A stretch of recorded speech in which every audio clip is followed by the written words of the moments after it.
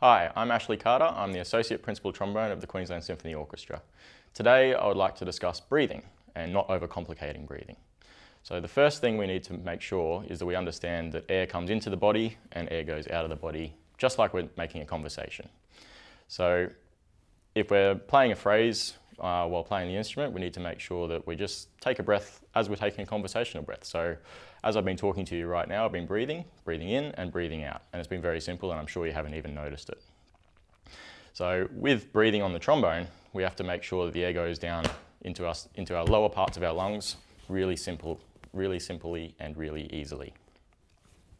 So the best way to do that, I've found, is to make sure that we suck air from the lips, and we get our finger and we put it in front of our lips, and we just suck air past, and we hear a nice wind sound coming past.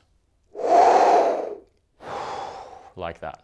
Okay, so air comes in, and then we have to get the air out as easily as possible. So if we think about blowing air out like we're blowing out a birthday cake, that makes it very simple as well. So air in, air out. Very simple, very easy. Now we need to put that into context with playing the instrument. So if we were to play a phrase, we're going to breathe in very quickly, and then we're going to blow out with control but with ease. So we're going to breathe air in, and we're going to blow out over 4 beats.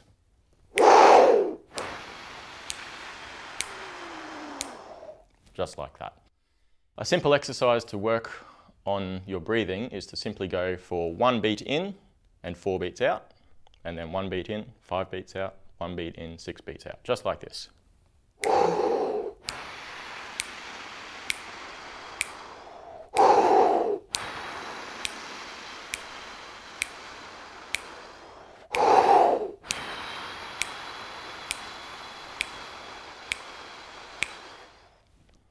Keep it simple. I hope this was helpful. If you have any questions, please get in touch with the Queensland Symphony Orchestra. Have a nice day.